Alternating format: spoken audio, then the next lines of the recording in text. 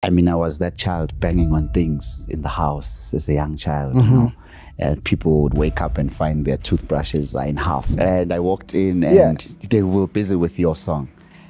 I had no idea it was even a recording. Birch, birch, birch, birch, birch, birch. No, that's not true. Well, greetings, friends. My name is Omega Kuno, and we are back on the Omega Pod. I'm so excited. Today, we're going to have an awesome time, a great chat. You know, it's going to be something else. The men have been wanting to sit with like this and talk and hear from him. He's celebrated. He's one of those greatest, actually, musicians in South Africa, you know, as a drummer. Minister Sabu. Hey, how are you? I'm well, sir. I am well. so blessed, man. You know, I've been wanting an opportunity just to talk to you, you know, because forever we are busy, sound checks. From there straight into the show, we gig, and after that we go home. But this moment for me, you know, to sit with you. I'm honored, sir. I'm honored. Yeah. It's such a joy and a pleasure to be able to sit and chat to you. Yeah. Yeah. I celebrate what God is doing through your life. You Thank know? you, sir. Yeah. Thank you. And then I admire it. You are a blessing. You know, sitting behind those drums, just your smile, your energy. But we're gonna talk about that. How are you? And then how are you? How are you? Yeah. I'm doing well. Yeah. I'm doing well. It's a new year, new aspirations. Sure. You know, new challenges. And yeah, but we face everything head on. And we just trust in God and believe for the best in everything. Yes. You know, I was just saying to my wife earlier on, you know, it's funny how we make plans and then we ask God to bless those plans and we forget to consult him first. And so I just took some time this year to just pause and say, Lord, what is it that you have planned? Sure. I think that's the right way to do things. Yeah. You know? What is there that you have for me? So this year I'm really just totally depending on him. On him, right? Yeah. Sure. You're one of the busiest, actually, musicians, and by the grace of God. Not really. That well, you know, to some people I may look like I'm busy, but I really pick and choose what I do. Because more than anything, I'm also looking at the heart with the people I work with or work for. Yeah. So I really pick and choose. But yeah, it does get busy. I'm going into other positions now, not just as a drummer but I produce as well. So it has been it's been really good. God has been opening some really amazing doors. Sure. And your upbringing, where you from? And so I am born and bred in Johannesburg. Okay. Yeah. I've been thinking from Durban, you know. Not at all. Seriously? Yeah, isiZulu sami siqinile arms. Yeah. Kodwa ke ngumXhosa. NtesiXhosa kahle kahle. Ekhaya sivele eNqeleni. We come from eNqeleni. Okay. Originally. Okay. But I was born and bred in Johannesburg, Soweto, Diepkloof specifically. Wow. I spent most of my childhood in Diepkloof, and then the better half of that we moved to the burbs. Okay. When the South started, then my family moved. I'm raised by a single parent. My mom and her late twin sister, and my grandparents. Oh. So I'm the first musical one in my family. Sure. We've tried to trace in the bloodline who else. So I'm the first generation of the musical ones in my family, hoping I can pass it on to the next generation. To the next generation. Yeah. Wow. Yeah. And one of the things I've picked up about you, Sabu, you love the Lord with all your heart, man. I do.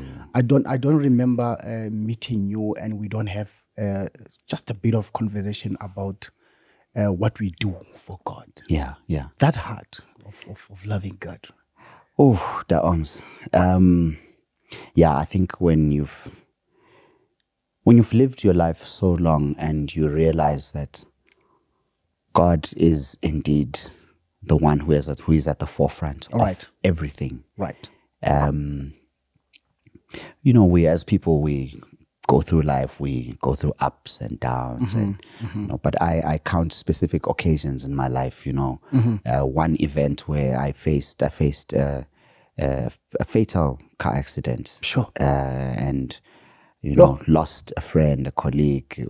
I remember that. Yeah, I remember in that 2014. But you know, sitting here today, I mean, it's years later, about 10 years later, and I'm thinking, Lord, you spared my life, and there's definitely a reason why. Yes. And that purpose must be fulfilled. And I can't walk in any other purpose other than the one that God has put for me, because at the end of the day, He's the protector. Yeah. He's the giver of life. So, Right. you know, I wake up each morning and I'm like, thank you, Lord. I got to wake up again, and I get to do what you have blessed me to do, to just, you know, encourage your people. Hey. Yeah, because even these gifts that we have, they are not really for us. Right. Yes, they've been given to us, but they are not for our own pleasure, or they are to glorify Him and to bring His people closer to Him. Sure. And, you know, I love every time you say you are probably only one of two people who call me minister. Yes, minister. Yeah, okay. And it's funny because that's exactly what we are doing. We are ministering through these gifts. Yes. You know. Yes. Yes, we are performing and giving a show, and it's camera, lights, and action. But when the worship in the room is so tangible, when the atmosphere of the Holy Spirit is so tangible, I look at such moments and I'm like, this is why we do what we do. Yes. This is the reason why we do what we do. Sure. It's the main reason. It's the main reason. Yeah. Yo. And you've got siblings, right? No? Yes, I have siblings on my dad's side. Okay. I have 3 siblings. One passed on last year, actually. Oh. So, yeah, I have 2 siblings now left, younger than me. So, yeah, it's you know, and I'm getting to know them. Yeah. It's yes. Yeah. Right. But we are here to come and hear about the minister who's you're a blessing, bro. And musicians, especially young ones who are following you, you know, they love your gift, your talent. They talk about you. And later on we'll be talking about some of them coming to shows just to come and watch you, paying tickets just to come and watch you. But before we get into that, yes, sir. How did it all start, you know, for you to be where you are right now? Funny story. Yeah. So the drumming gift, I call it a gift because I'm a self-taught musician. Right.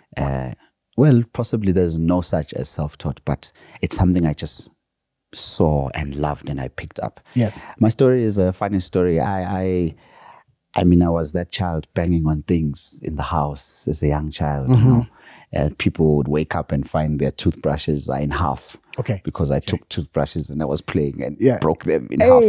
They're way deep in the carpet. But yeah, I built my first drum kit. I think I was 5. Okay. With the help of a cousin of mine. I mean, I used to kick a box full of clothes when we would have home sale, and I started playing. You know, I made my own kit out of tins, you know, Milo tins, and there used to be that Nespray milk, powdered milk. I used to, those big tins, I used to make, you know, kits out of that.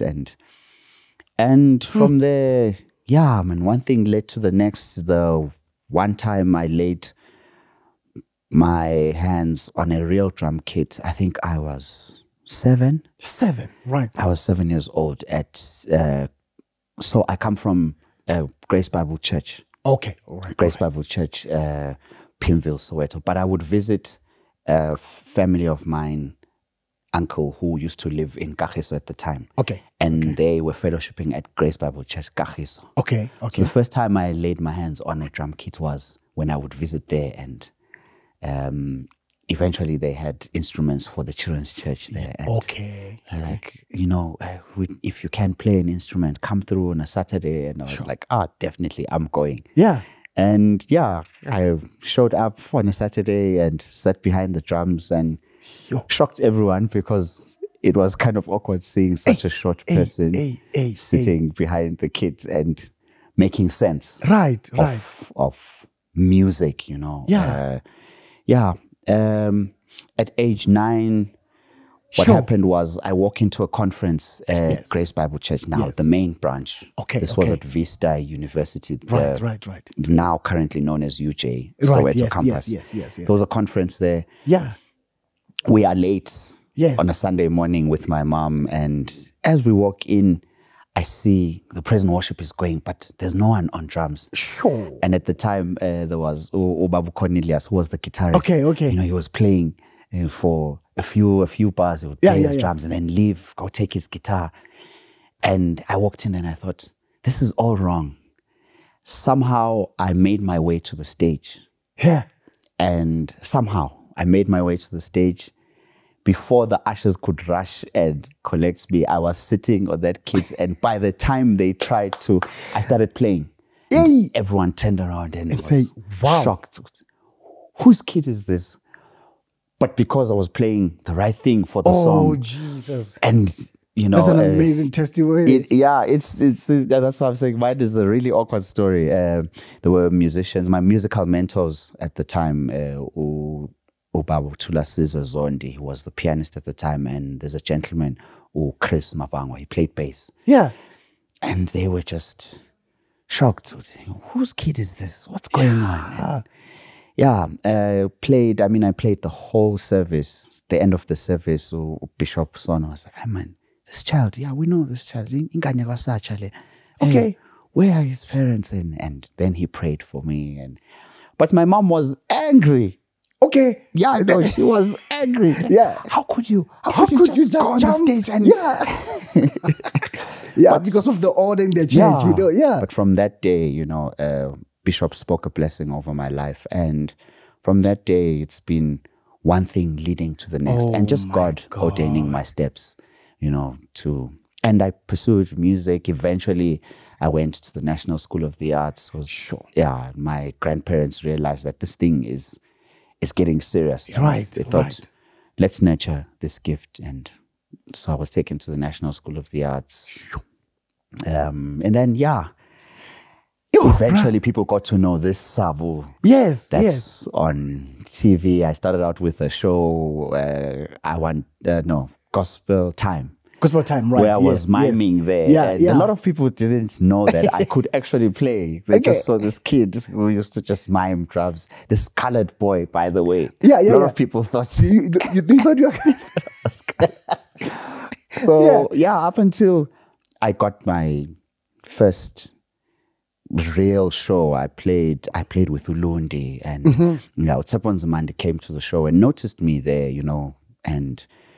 some of the guys who were part of Lundi's band at the time, they knew me from Grace Bible Church. And I'm like, let's get this boy to come in, start, you know. So it was just a number of people that God used to put me in the right places where I could be seen. And from there, it was the next thing. Then Joyous, then, you know, and now Spirits. Yeah. But I'm interested in this one, Sabu. You know, if we can reverse a bit. Yeah. I believe it was God who just brought His Spirit and inside of you, you know, to jump from that seat and say, I'm going to that stage. Most definitely. And it should be God. Most definitely. He ordains everything, you know, and his plans are not to harm us, you know, but to prosper us. Yeah. And that time He releases you to go on that platform. Your mom was thinking that, no, but how could I? How could you, you know? But the plans of God was not to harm you, was not to bring pain to you, for your parents to hold you and say, what is this that you are doing? Or the church to hold, to send ushers to you and say, take that boy out of the stage. But the plan of God saw something in you. And you went to that stage, and we can say you being here now, it is because of the heart of saving. True. Yeah, because what made you to go to that stage? It can only be the heart to say, I want to serve. Yeah. You could have just sat down and say, well, it's church. Yeah. But that moment you allowed yourself and your spirit to connect to God's spirit. Yeah. And you jump on that stage and you begin to play. Yeah. And look at you right now. What can you say to a musician, especially those at churches now who wants to see themselves like you, to say that's a very what good a one, heart of serving can do. Yeah. I always say to people, yes, God has given me the gift of drumming, or the musical gift, maybe. Yeah. Let me put it. But the other gift that God has placed on me is serving, as you say. Right. So in any situation, wherever I am, even with work, when I see something wrong, I get bothered by it. All right, okay. Even when it has nothing really to do with me, but because I am a part of the bigger picture of this whole thing happening. Wow. When I see something not going right, I'm naturally bothered. Sure. And I want to fix that. I want to find a way to solve that issue. So the servant heart, you're right, it is nurtured in the local church. And I implore musicians, I think, especially with the new generation now, people start playing and you're playing for 2-3 years and they want a gig, and that's all fair and well. It's good to work, but I think there's a price to pay. All right. Okay. Before you get there, you need to start here. There's no shortcuts. Yeah. And sure. For as long as you have served, you will reap the reward for that long as well. There's no shortcut. There's no shortcut. Hey! There's no shortcut, There's no shortcut. You can't wake up today and become a F1 driver tomorrow. Yo! There's systems in place for everything. For everything. For everything in life. Even in this music game, you can't overnight. There's just no way. You need to pay the price.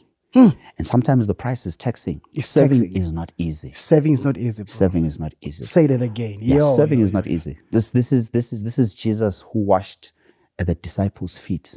And they said, Lord, what are you doing? We should be washing your feet. Right. But because Jesus was teaching a principle that even in your greatest stage, as big as my name might be now, people look at me and like, oh, Sabu. But they should never, ever, anyone, wherever I am, people should never feel like I am too big to approach or too big to be asked of something. Because the servant heart should always exist, no matter who you are in life or what stage you are in your life. My God. And now you're on big stages. I mean, you started with Joyous. How many? 12. 12? Yeah. Yes. 12, 13, 14, 15, 16, 17, 18. But you see, it's a heart of a servant, even, there's issues everywhere. There's issues everywhere in life. In the workplace, in school, there's issues everywhere. But when you have the heart of a servant, sometimes you overlook the issues, you overlook the church politics, you overlook, and you pour your heart out into what God has ordained you to do. And not because you are doing it for the people around, people who are applauding you. Right. But you are doing it because you know that your reward you will receive one day when you meet the Savior and he says, well done, good and faithful servant. So the applause and everything here of the people, they are great. Yes. But, I was speaking to Umtia, and, he said something to me, and he said, be careful that you don't steal his glory. After you've received all the applause and people come to you and say, amen, well done, amen, you're amazing, you are, because that's a natural reaction for human beings. Right. When someone does good, we go to them and we say, hey, you're amazing, you are, but find time afterwards and say, Lord, take it. Yes. It's yours. Right. People have given it to me. but take it. It's yours. Because you are the fighter of my battles. Take it. I can feel it's becoming heavy. People ask me, how is it that you are not prideful or you have a big head? And when people meet me, they say, hey man, you're actually so meek. And I say, because I always want to remain a human being. Right. The more you decrease, the Lord just lifts you up more and more and more. And he surprises you over and over. Right. So take the glory and give it back to him. Yes. Because it belongs to him. Yeah. He is the fighter of the battles. Sure. So in the history of you playing for Joyous, what are those songs? Best songs that you think when you were playing that? They should be many. Best songs. Can be 3 or 2, you know. Yeah. Because man, you can hit. Yeah, no, well, we've had some good times. I must say, one of my favorite recordings was Joyous 15. Okay. Yeah, the whole repertoire on Joyous 15 was really amazing. Funny enough, people would think it's the up-tempo songs where... Yeah. And yes, because those are nice to play. Right. But as I grow older, I'm realizing I'm more aligned with worship. I thrive there, and you know, the Lord gives me things to do that I would never think of to practice, but things just come to my mind. I'm like, okay, I'm going to do this now. So, I enjoyed quite a number of songs, but I think if I were to name a few, there was that song, "Give You All the Glory." Yeah. I think I enjoyed that. Yo, there's quite a few. No, that's right. I understand. There's quite a few. But Joyous 12. Yeah. Joyous 12, actually. Come to think of it, I enjoyed playing the traditional stuff. Okay. The hallelujah, hallelujah. Yes. More and hallelujah. Yeah. Zaza. Singing. Na, na, na, na, na, na. Yes. What was that song? What was that song she sang? That was just 12. 12, right? Yes. Right, okay. I'm forgetting. Is it not Namhlangos? No, yes. Namhlangos, yes. Namhlangos. Yes. I enjoyed those. And one more, Sis Boogie Wetwan, and she sang, Amen. Yeah, right. I really enjoyed those type of songs because I think that was a new era in traditional gospel. Right. And and changing the thinking.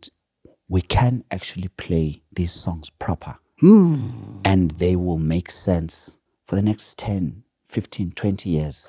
We can actually contemporary in terms of style, play them contemporary, but still keep the meaning, the true meaning of what they are, even to the older people. Where my mom can listen to that song and she doesn't feel like, but there was too much going on in the music. They didn't, you know. So I'm very watchful of that now, where making music is not just about showing musicianship. All right. But making music is about thinking about the end listener. Wow. How is the end listener going to receive this, both musically and the message?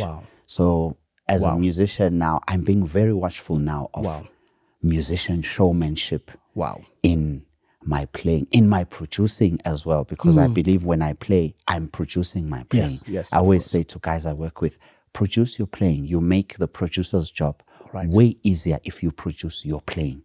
Because if you're thinking about the lyrics of the song, you're thinking about the message of the song, you're thinking about the style of the song, then you sit better in the music.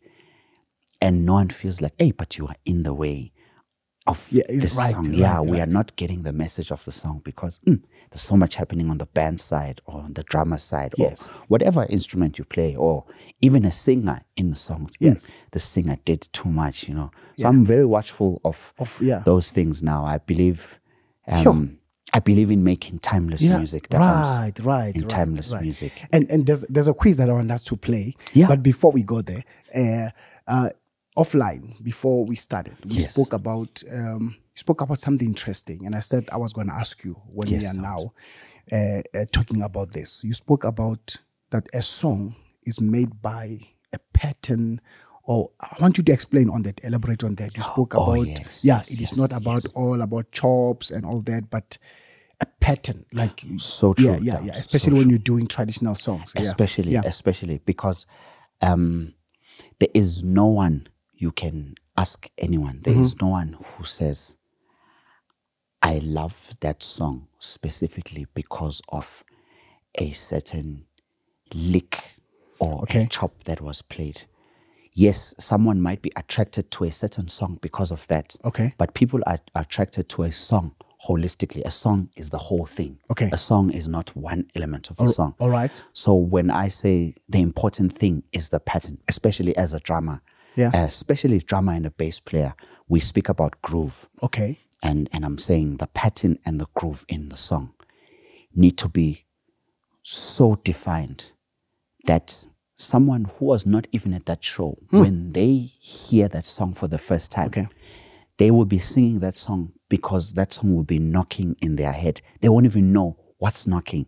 But because the pattern and the groove is so solid, it's easy for them to sing the song anytime. Or the song, it's easy for the song to imprint itself in their brain, or because it's a repetitive thing.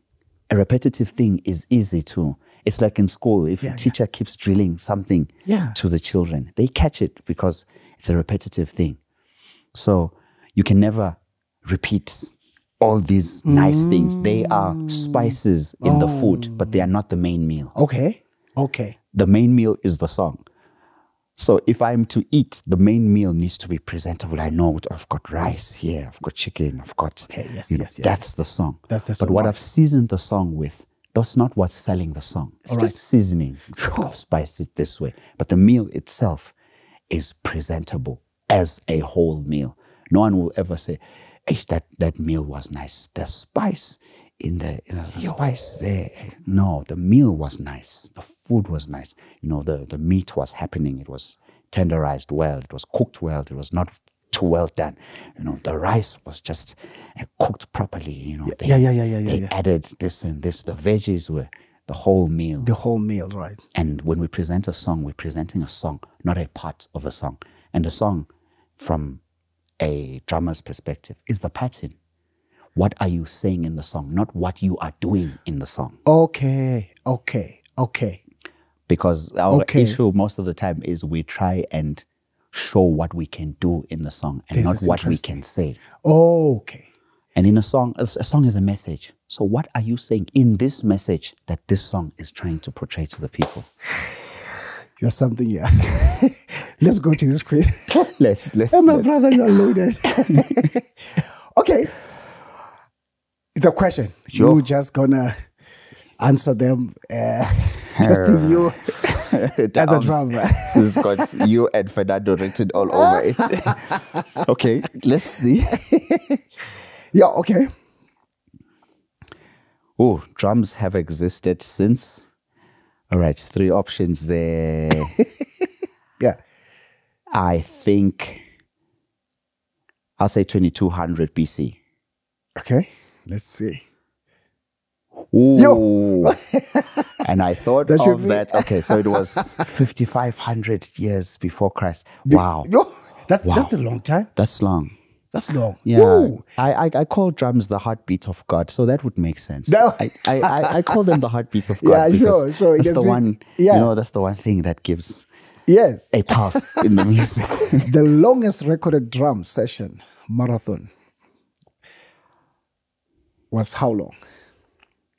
It was 122 hours. 122 hours, okay. Yes. That I'm definitely sure of. Wow. Okay. Drumming burns more, what? More calories. Yes. Than cycling, hiking, and weightlifting.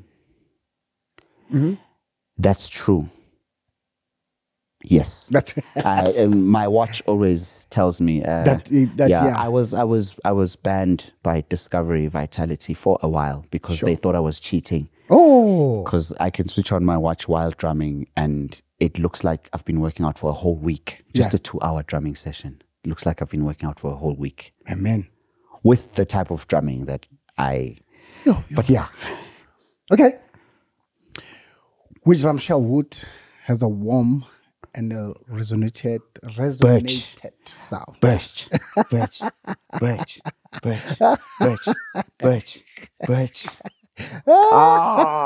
No, that's not true. Okay, warm. Okay. But birch resonates more than... Okay. All right. How much is the most expensive drum set? Yeah, right. It's about $500K US dollars. Okay. No. 2.1. Let's check it out. 2.1. Yes. That kit belongs to what's his name again? He played for Ringo Starr. Okay. Yes. Okay. He played for I'll remember. Let's carry on. Sure. What is the earliest drum? Ooh, this is tough. Alligator drum, bongo, snare. Yeah. Alligator drum? Alligator drum, okay. Let's see. Wow. All right. No. 4 out of 6. I'm not so bad. Yeah, no, not enough to. That's so bad. Yeah. And spirit of praise. Yes, sir. You came. Let's go back to the rehearsals. You still remember what happened? I remember perfectly. I mean, we were doing. I think it was my song. Yes. Mela Fela. Yes. And we were just starting the Then Joseph was still busy. Yes. Trying to get the intro. Yeah. So then what happened was I was in another rehearsal. Yeah. And Joseph said in the lunch break, "Hey, man, could you bring your sticks? I just want to check something." Something, right. And I was like, okay, cool. I'm done eating. Cool. And I walked in and they were busy with your song. I had no idea it was even a recording. Sure. I thought you were preparing for a show. I had no idea at all. So, as you can remember, I think I jammed that song and your other song as well. Yes. And we started doing a third song. I think it was Daki's song. Yes. And then the guys came to come and call me from the other rehearsal. We need you back in the rehearsal. Yes. So yeah, I'll always say everything happens for a reason. And God knows why. Yes. When and how. Some situations may be sad. Yeah. Some situations work better for other people in other people's favor and not so much for other people. But everything happens for a reason. There is a reason. Yes. And maybe we find those reasons years to come. Oh, okay, so that was the reason. Right. But I got to do the Spirit of Praise recording and I had an awesome time. Oh, man. I had an awesome time. I mean, we saw people paying tickets, especially musicians, the youngsters, paying tickets just to come and watch you play. How do you feel about that, sir? I'm blessed. That's favor. You're right. It's favor. And there's no other way actually to put it. When God has decided to give you unsurpassed favor. Amen, sir. It's just that and nothing else. Nothing is going to stop you with what God has planned for your life and what He has planned to do through you. Because even with spirit, it may be just youngsters loving what I'm doing there. But I'm praying and hoping that I'm winning more people into Christ with my ministry. Thank you. Even if it's just one person who comes to a Spirit of Praise show and just watches Sabu and says, wow, this guy is amazing.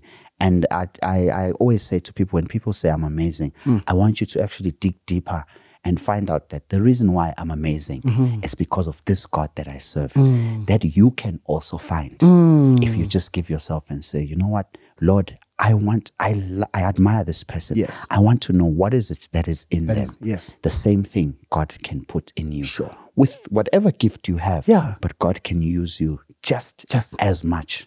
And God can give you a name and give you influence just as much, even exceedingly in your own space, just because you've decided to sacrifice what He has given you and you are giving it as a sacrifice back to Him. Sure.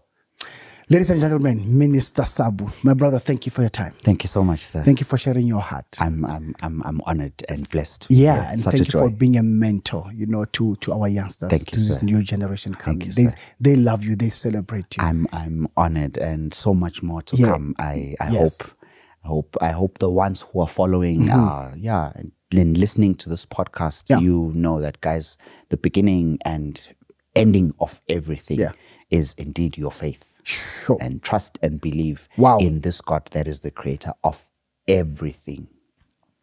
From me, Omega Kuno, I love your family, and see you on the next episode. Love you all.